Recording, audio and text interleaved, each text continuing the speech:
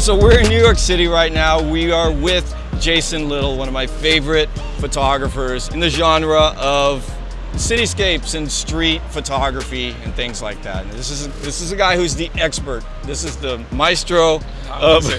I'm asking him to give me a few tips, and so we're going to do that. We're going to walk around, take some pictures. I'm trying to capture some of your mojo, so that I can use it, so that I can become a good cityscape photographer. Okay. It's probably not going to happen. It's probably not going to happen. What drew you to doing this kind of photography? Does it just come natural to you? Yeah, it's just when I walk out, if I see something that catches my eye, I want to shoot it.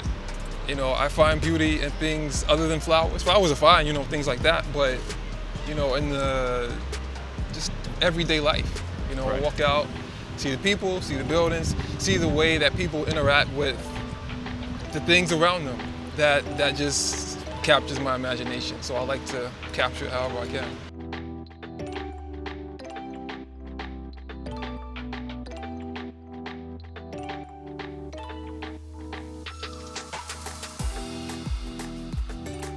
Crazy as the city is, and as many people that are always buzzing around, I will find a spot and I will stay there for as long as it takes till I see what I want.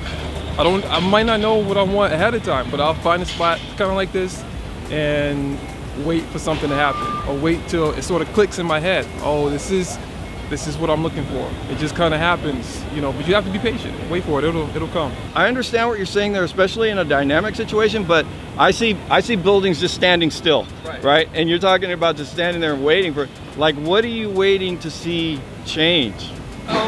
I don't know. That's the thing. Sometimes the light, but it's a matter of familiarity. I come to this place all the time. Yeah, you do. And every time I come down here, I can find something new, right? So I'm very familiar with, you know, the dynamic of this particular place, but at the same time, it's always new. Yeah. Right? So sometimes you just got to be familiar with the place. So lots of times when I am trying to photograph a landscape or a cityscape, just any kind of a scene that's not a portrait kind of a scene, I tell people that the only way I can do it is to sort of see a personality in the scene. Do you feel that way when you're shooting? Yeah, there's a personality in every place I go. Just the general area, Chinatown, financial district, any Brooklyn, you know, I can go anywhere, and that place has its own personality. It's still New York, but the buildings, the people, everything you see is in some way different from the last place I was. So when you're used to that, you can make a shot out of anything. So your favorite area to shoot in New York right now is what? Where we are right now? Does it change? It changes. Okay. It does change. Yeah. Does it change with the seasons? Yeah, I would say that. Because, you know, I can shoot here anytime, and it's more or less the same, right? For Central Park, for example, in the fall, you know, colors are changing. So, yeah, it does sort of change with the, you know, with the seasons.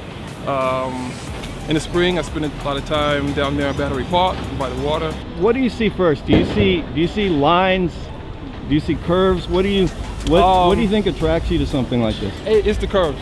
Yeah? It's the curves I see. I think most of the shots that I take here are really, at least in my head, based on the curves.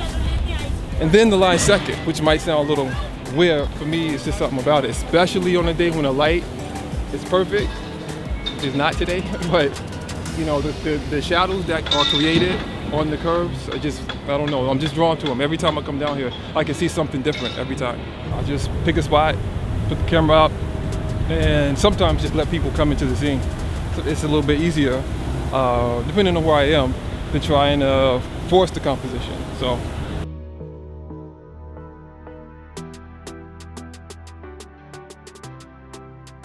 Would you say that you're mostly known for your film photography? Because you do shoot some digital, right? I do, yeah. I don't know. It seems, because I have two different, I keep them separate. You know, so on Instagram, I have a separate account that's all film. So I have a following there, and I think most of those people are probably not even aware of my digital. And the opposite might be true also, where most of those people aren't aware of my film work. So I'm trying to, even though I keep them separate, I just sort of I do a little bit to try to keep the awareness out there, but it's not a conflict. It's just I like both. You like both, Yeah. but film holds a special place in your Yeah, heart. something special about it. What are you shooting with today? An Olympus OM-2. I have a roll of Tri-X in here that I'm pushing to 1600, and digital is my trusty Sony A7II. You also write about photography. Yes. What else? What else do you do? Well, that consumes, you know, between the writing, actually shooting, developing my own film. You know, I try to cover it all. Is photography your life? Yeah. Is it? Absolutely. Really? Yeah. Right. Do you do any? Is it mostly art stuff that you do, or do you do any commercial stuff? It's mostly art.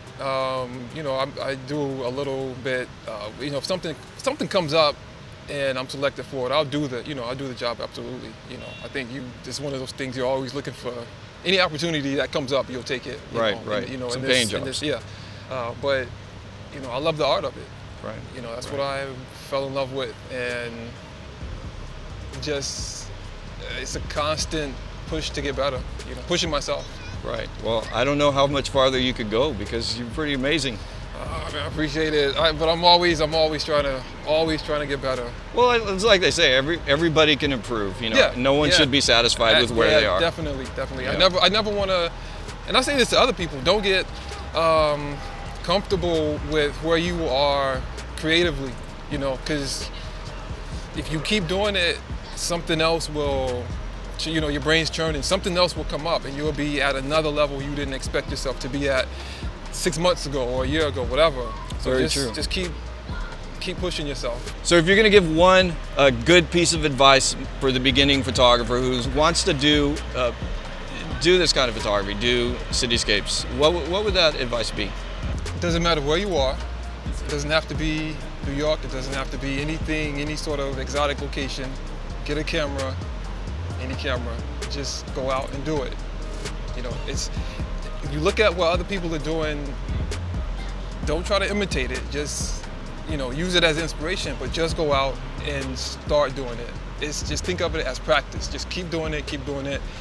You probably won't be happy with your results in the very beginning, but keep doing it. And before you know it, you'll be knocking out stuff that not only you like, but that other people like too. So just get a camera, do it, make it happen.